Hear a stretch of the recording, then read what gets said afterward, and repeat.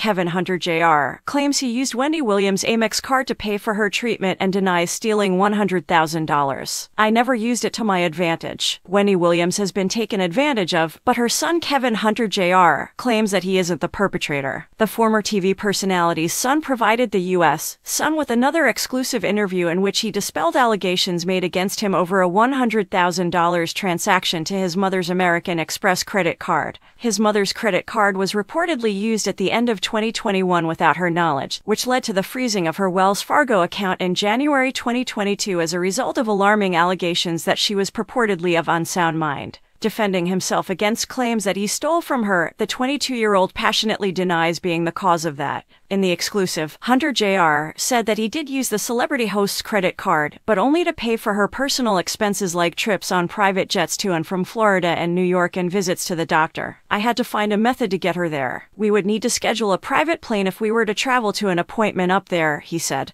"We had to schedule an appointment on the Amex if we had to make one down here." The college student claims that after Wells Fargo filed a petition to assume control of the media mogul's affairs, the use of Wendy's Amex card was first raised as a concern in guardianship court. They discussed the American Express situation in court. "They significantly exacerbated this," he noted. "The Amex card was our only means of making purchases while she was here." Hunter Jr. asserted that his mother was aware of the quantity and frequency of her Amex usage, and at the end of each month, she would read her credit card statement, "which I never took advantage of," he said. From late 2021 through the spring of 2022, the TV star was in Florida under her son's supervision. He stated that despite her health issues, Williams' old manager Bernie Young and her Wells Fargo financial advisor Sabrina Morrissey encouraged her to get back to New York as soon as possible for work. He stated of the former manager and financial advisor, "They understood that having her here, they were losing a lot of their earnings. They were more irritated by the fact that they didn't have the power they had over her for all these years than by the fact that she was here in a place where the top priority wasn't being at the Wendy Williams show, or to be at specific appointments, or anything. Because it's much simpler to move her around and separate her from the family when she's in New York," he continued, "so that she has no other influences to make decisions that are for her health and not for financial profit."